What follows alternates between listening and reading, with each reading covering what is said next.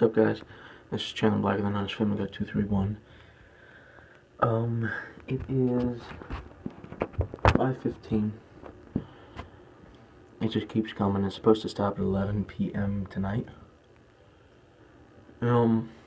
We've got about 25 inches. Here's the roof. So the snowdrift covered this up this morning. I kind of knocked some of it out. That way you can kind of see. The car's almost covered. Here's the side of the building.